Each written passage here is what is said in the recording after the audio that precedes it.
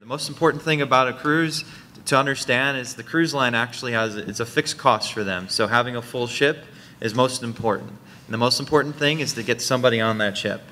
A lot of times you'll see like a rate that's out there for the minimum stateroom level, just so an inside room.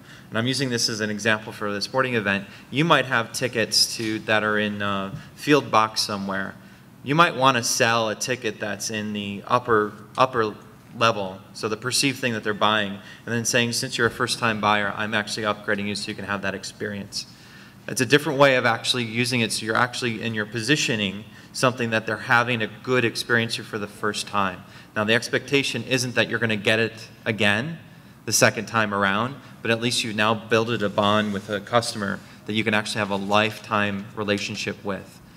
So there are other ways that you can actually have that type of relationship with. And I know a lot of them, you're listing your stuff on a site that has a volume of people coming to, but whenever you can drive to get that personal relationship the first time, I guarantee, although someone said they're never going to buy a ticket from you for $50 if that's what it was, it's if that first time is you sold them a $10 seat for $10 in the upper area and gave them an upgrade to a better seat, I guarantee they'll say, wow, that was a great experience. How much was that ticket? And they'll actually buy themselves into that better ticket later on. So it's a different way of actually selling that approach.